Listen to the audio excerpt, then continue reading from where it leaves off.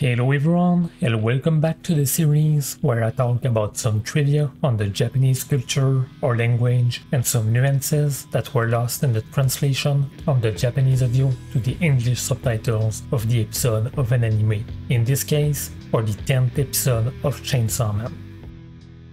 What Denji is reading in the hospital room of Aki is a manga magazine, Komiku Gongon, and is a reference to a real monthly magazine, Komiku Bonbon, that existed from 1981 to 2007. It was primarily focusing on stories around games and toys, with a lot of stories around series like Gundam, Mario, and Mega Man. Probably the most famous manga that came from that magazine is Medabots, that also got an anime adaptation of 52 episodes in 1999. Denji started to call power differently in this episode, translated into Paui, with a similar vibe as Miaui. The Japanese nicknames are Pawaku, from Pawa, and Nyanko, from the sound of a cat, Nyan. Ko is something that is often added to a nickname to make something appear more childish or cute. It's a kanji that we see a lot at the end of a girl's name, like Nezuko, Ochako, Himiko, or Shoko. Not sure if it's worth mentioning, but when Denji is questioning himself about what he feels, he first talks about losing not only his physical heart, Shinzo, but possibly also his figurative heart, Hito no Kokoro. Small nuance, but when the teacher is talking about power being mostly immortal, he says Hanbun Fujimi, half immortal. Because the term was repeated 3 times between Kurose and Aki in the hospital, I thought I should include this point.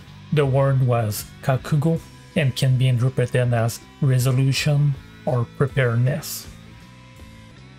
Both Denji and Power used a similar term when talking about the teacher, Aluchu. This is an abbreviation from Alukolu Chudoku, which can be interpreted as alcohol intoxication or alcohol addiction. Denji said Aluchu Yaro, drunk bastard, and Power said Aluchu Jiji, drunk old man. I tried to look more closely at the first page that we see of the letters from Himeno.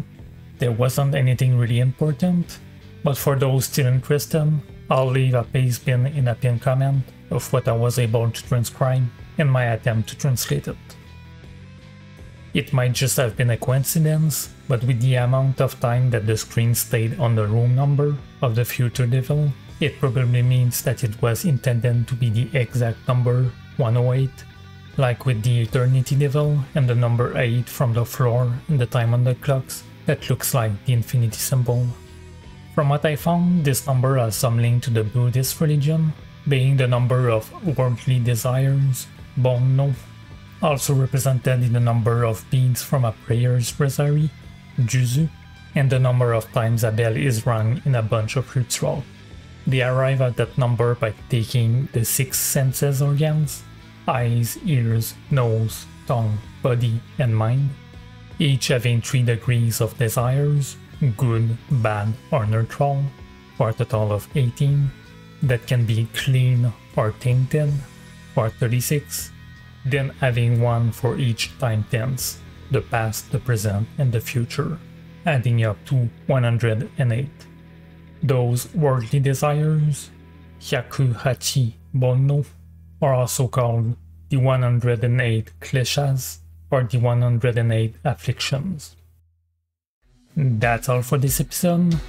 If you want more content like this, you know what to do. Like the video to let me and YouTube know if you want more of those type of videos. Comment about the things that you found the most interesting or surprising. And of course, subscribe if you want to have more chance seeing when I upload more stuff. Anyway, it's the end of this video, and I'll see you next week.